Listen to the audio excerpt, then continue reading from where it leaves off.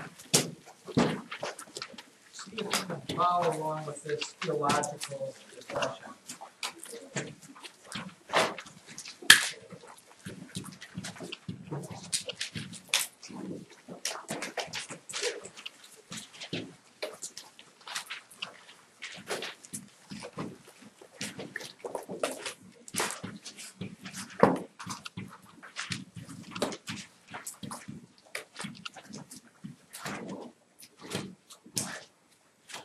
Changing fractions to decimals, ladies and gentlemen, kids of all ages. It's always very easy to change decimals to fractions, correct? For example, a little side note over here. You know, if you have 0.8 and you want to make that a fraction, it would be what, Madison?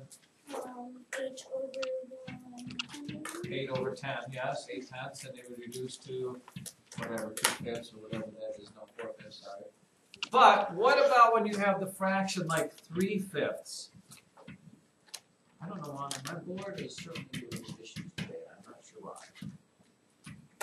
If I asked you to change 3 fifths to a decimal, I will entertain any 6th grade mind notions. Of course, understanding you've only been alive 11/12 years. Wait, 13? Anybody 13 years? Some of you have been 11, 12, or 13 years, and your mind probably has not really developed to the point of really thinking really deeply here. Anybody? How do I change 3 fifths to a decimal? Wow, really? I've stumped you at this simple level? No. You may know what it is. I'm not concerned about what it is. I want to know how to change it to what it should be. Madison? No. Zach? Just take the top number and put it to the right of the decimal, and then you take the bottom number to the right of the 3. Okay. First of all, Zach said this. Take the first. So Zach is thinking that 3 fifths is the same as 35 hundredths. Please, please, please forget you ever heard that, because that is so far out of what would be real. Don't do that.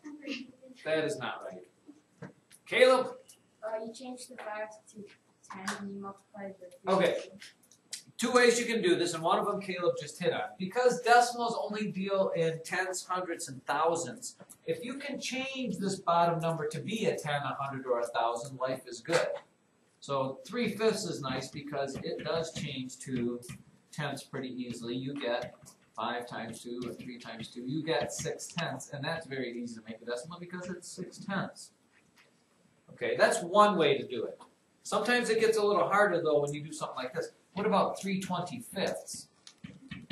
Well, you can't change 25 into a 10, but you can change it into 100. And as 100, it would be times 4 times 4, 12 hundredths, right?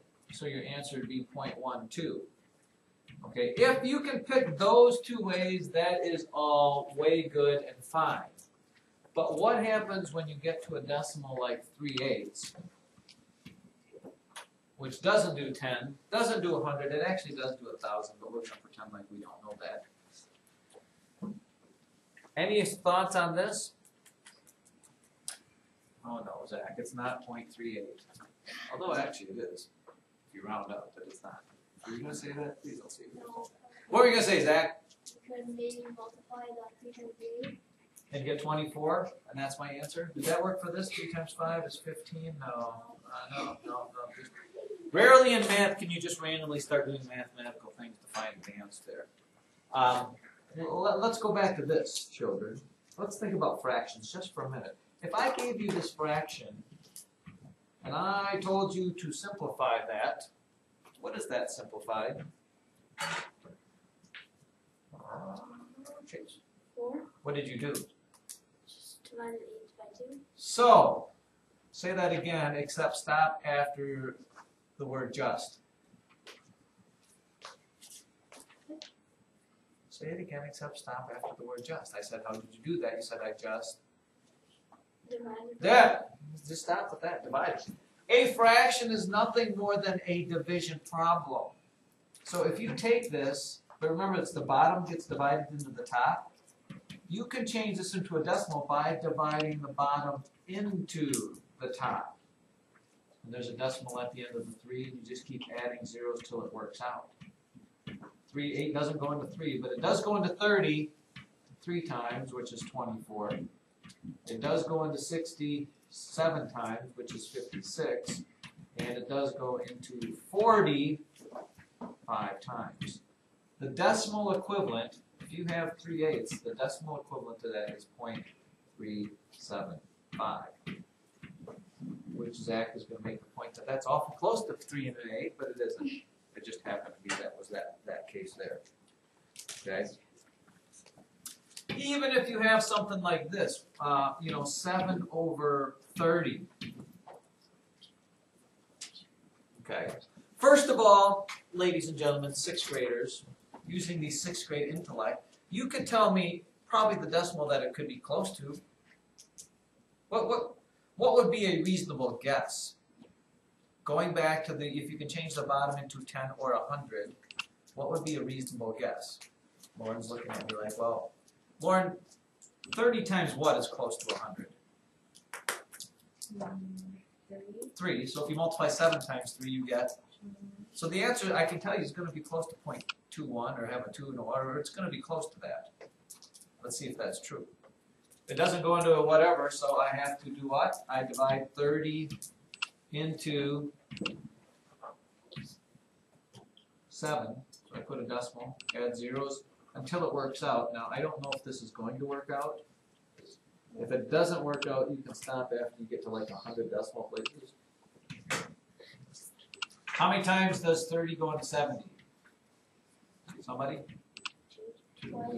How many times does 30 go into 100? 3 times, which is 90. How many times does 30 go into 100? 3, which is 90. How many times does 30 go into 100? 3. At what point do you think I should stop? Have we talked repeating decimals? No. So we'll stop right there. This one didn't work out. I just did an example. Your answer, technically, we would write it like this. So our answer, 0.21, was awful close. Lauren, thanks for giving that advice to do that. Now, if the book, there are some places where it says to use a calculator. If it says that, you can skip those problems. We'll get to calculators later. Worst thing that ever happened in math is calculators. But let me give you one more to do here. How about change 3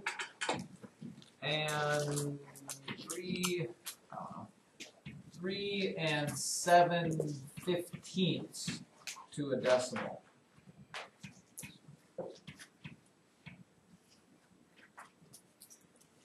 Well, don't let the whole number scare you because it's just going to be 3 point something because you need to change 7/15 to a decimal. Can anybody give me a reasonable guess as to what 7/15 would change to as a decimal? Using the Lauren Ulrich what's close to 100 sort of method. 15 times what is close to 100? Anybody? Nobody can tell me 15 times what is close to 100? Oh boy. So much work to do, so little time. Connor, 15 times what is close to 100? 15 times 6 is 90, so you're awful close. So you know your answer is going to be kind of close to 0.42, which, by the way, you should have been able to tell me that. Why? For what reason? 7/15 is also very close to what fraction? 1/2. 1/2, because it'd be between 7 and 8. So you know that your decimal is going to be close to that. So here we go. Let's do the math. 15 into 7. I can tell. I hope this one works out because I was hoping with picking up with the 5 it's going to work out. 15 goes into 70 what? 4 times? That's 60, right? 15 goes into 100 what? Don't say 6. Is it 6? Yeah. Yes. Yeah, what do I get? Guess what I'm going to keep getting? Same.